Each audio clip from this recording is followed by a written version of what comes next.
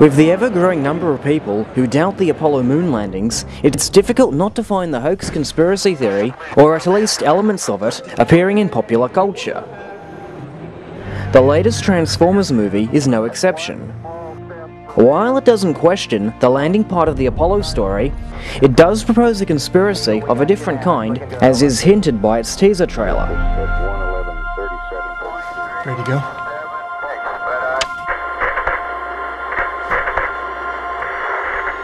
We now have had confirmation of loss of signal from Apollo 11. Apollo 11 is on the far side of the moon. Neil, you are dark on the rock. Mission is a go. We have 21 minutes.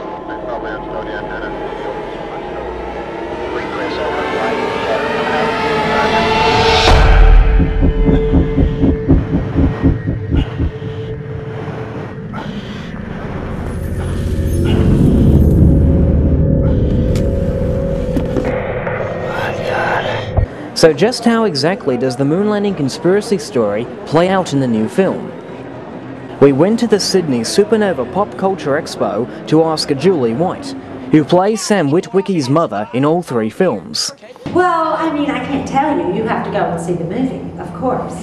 But I think that there are many people who have always been very fascinated by that moon landing, that we were able to pull that off. And some people just can't believe that we were able to pull that off, or that there had to be more to it than there was. And the screenwriters of Dark of the Moon have decided to you know, posit a certain different motivation for the United States to have done that superhuman effort to get to the moon. Like, what was the big hurry? Why did we have to get there? To beat the Russians? Maybe not. Our entire space race of the 1960s was in response to an event. If you breathe a word of what you've seen here, it will do time for treason. Another big question on every conspiracy theorist's lips is how the Transformers team managed to create their moon landing scenes and how their results compare to the Apollo moonwalk videos.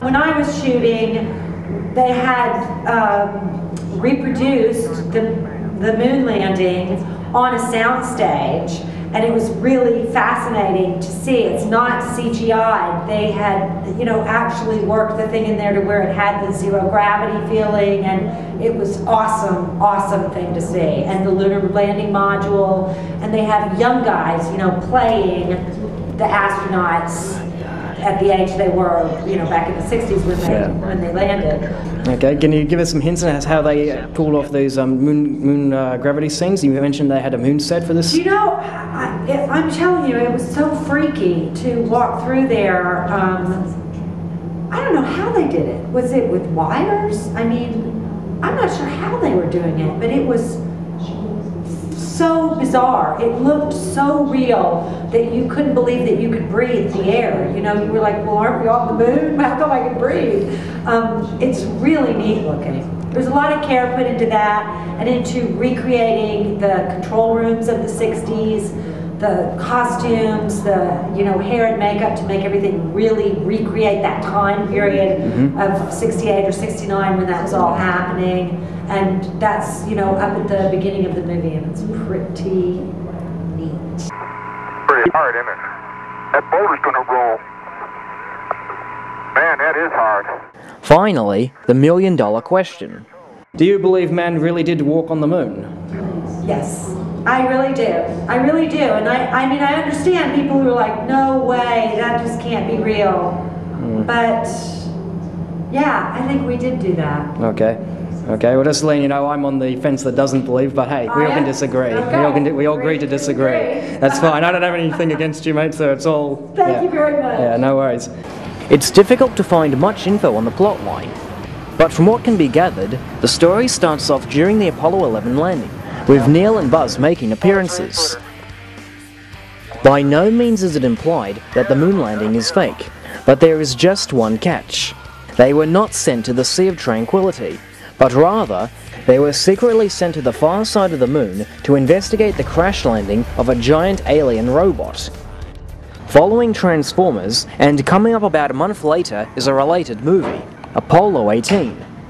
This one is about a secret additional Apollo mission that was carried out but later covered up due to, yep, more aliens on the moon. Something's moving. Something's inside my suit. Nate!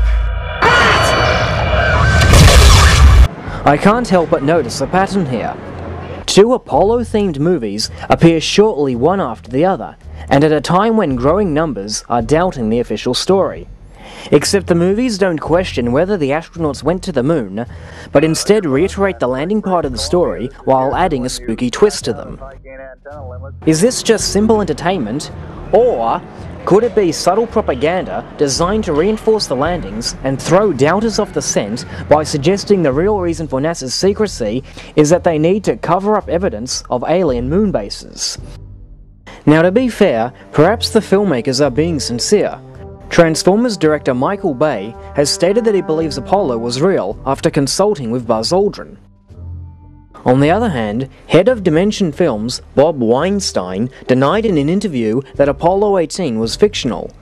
He claimed to have stumbled upon top-secret archival footage that NASA had tried to cover up.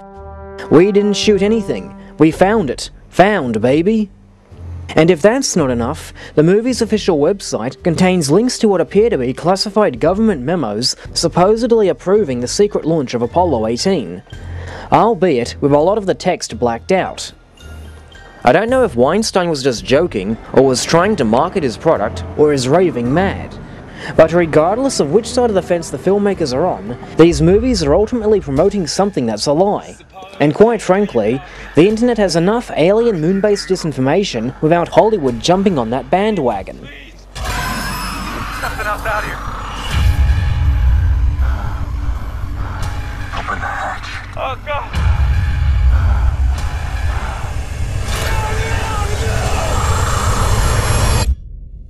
Now, where have we seen this kind of thing before?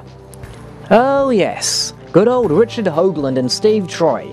What is it with the moon and aliens anyway? Wouldn't a movie adaptation of James A. Michener's version of Apollo 18 have been more realistic? In his science fiction book, the Apollo 18 crew were killed by a solar flare. The dangers of space radiation and the problems in adequately shielding the astronauts, even during a simple moonwalk, have been cited by shuttle astronaut James Van Hoften and his committee as the real reason why we are unable to, quote, get back to the moon. Returning to the trailers, from what can be seen, Transformers does a good job of reproducing the jumping and running motion as seen in the Apollo videos. Apollo 18 also does a good job of reproducing the original Apollo videos, including the grainy effects and off-colors, while Transformers opted for high-definition, 3D, and vibrant colors.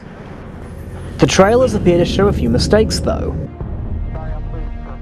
However, director Michael Bay has stated that the teaser trailer has no final effects, and that he wouldn't even call any shot close to 80% done. So if these shots are nowhere near complete, one can only imagine what the finished product must be like. And judging by the Apollo 18 trailer, the astronauts stumble across a dead Soviet cosmonaut and his LK lander. Hopefully, this will raise public awareness of the failed Soviet moon program, which involved thousands and thousands of Soviet scientists and engineers, and was successfully covered up for 30 years. Perhaps that will finally dispel the myth that secrets involving thousands of people could not be kept under wraps for so long.